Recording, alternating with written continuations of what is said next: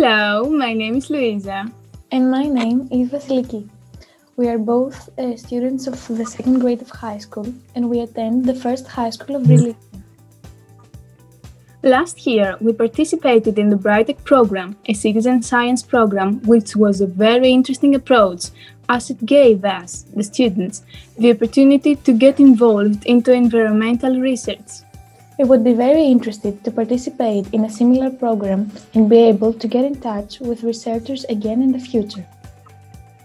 In the context of this project, we were given the opportunity to understand how different factors affect the subjective thermal sensation and the impact of human activity on the climate.